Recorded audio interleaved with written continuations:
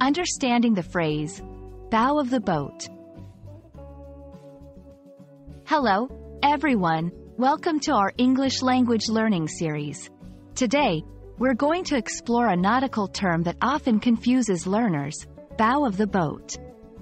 We'll break down what it means, where it comes from, and how you can use it in conversation. So, let's set sail into the world of English vocabulary. The bow refers to the front end of a boat or ship. When you're facing forward in the ship, towards the direction it's moving, the bow is the part in front of you.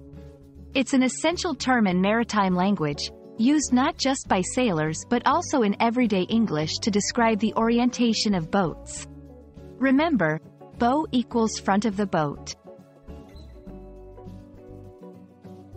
Understanding the origins of words can often help us remember them better.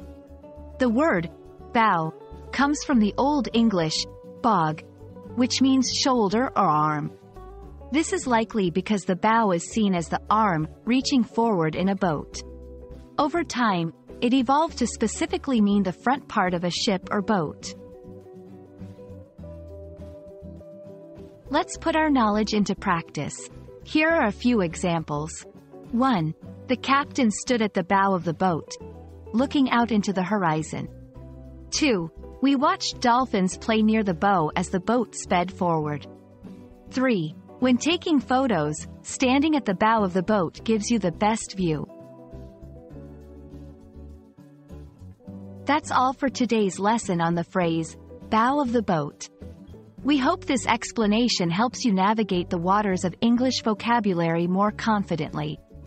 If you enjoyed this video, don't forget to like, share, and subscribe for more English language learning content. See you in the next video, and happy learning!